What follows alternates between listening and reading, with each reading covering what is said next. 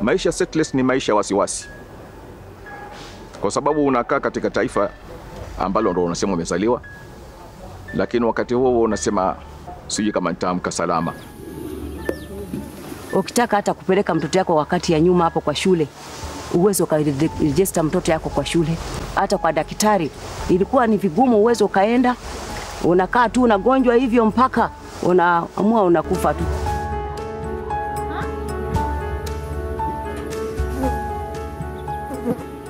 Kuna watoto wenzao walisoma nao skuli. Wakenda pale wataenda kutafuta vitambulisho. Wakifika pale akwambia, hawa ni wabarubaru wa mahali fulani. Ule mtaa fulani pale, sikupatii wewe ni Mpemba, amteua pale, acha wale wengine awapatia fomu amtoa. Mtoto atoka jinamia hivi maskini. Alia machozi amtoka, amesoma na wao skuli moja.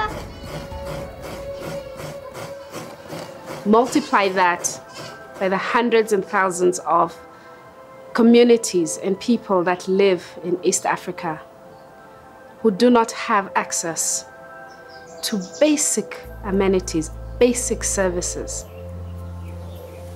They were born here, they live here, they've lived their whole lives here, and yet they do not have an identity card.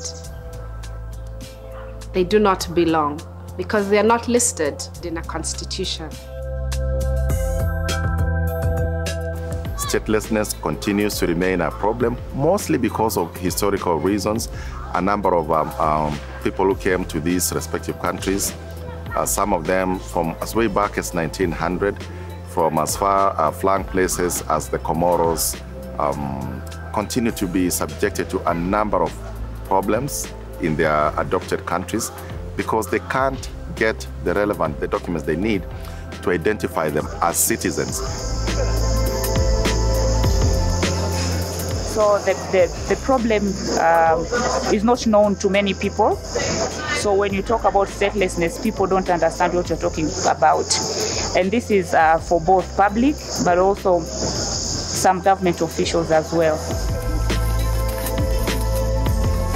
In this region, we don't have precise quantitative data on stateless population. But I would say this is normal because collecting quantitative data about stateless population is a very complex exercise. It's very long, fastidious, because most of the stateless persons are invisible. The fact that they're invisible, they're not seen, they're not acknowledged, they're not provided for in any policy or any documents. So they're there, but they're not there. They have no rights, they have no status.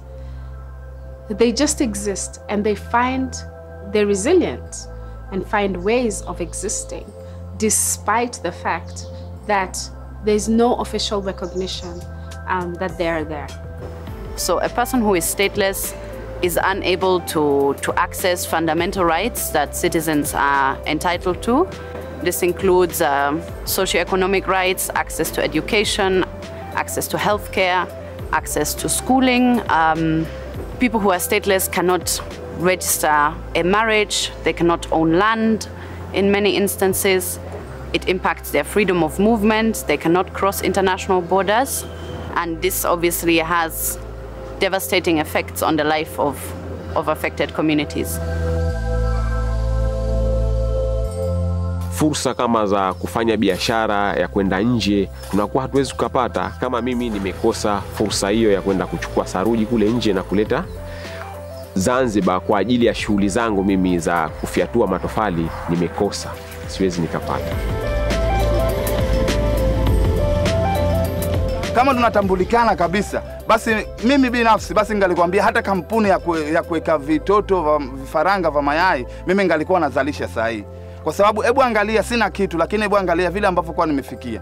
Na najifikia kificho ficho mimi. Kweli ni haki hiyo.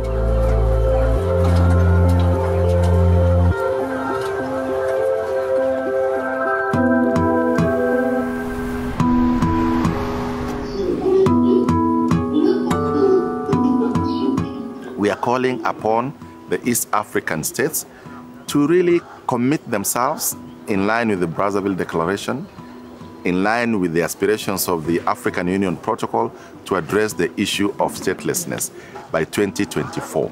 Uganda has put in its laws provisions to make sure that people who have lived in this country for long, like Article 12.3, provides that any person who has lived here for over 20 years can be naturalized as a citizen. The legal department in the Ministry of Home Affairs, we made some amendments in our laws, especially Citizenship Act, Cap 357, on amending certain regulations which will accommodate the people who migrated in Tanzania for many years. Sasa ikiwa ni sheria mbaya wametuachia sisi na sisi bado tunaifanyia kazi ambayo inatu isolate au inatubagua, hicho ndio kitu ambacho inakuwa affected kwetu.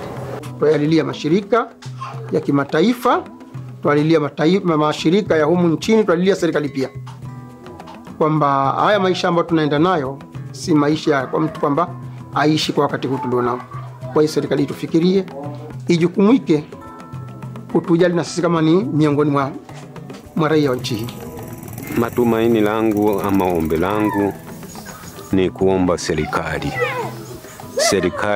isaidie mtu Maragoli, hasa mno imuingize katika constitution, tuonekane kama watu, kwa kuwa saa hii tuiko hivyo tu namna mnatuona, na hali yetu ndio hiyo tu, hata maendeleo hakuna.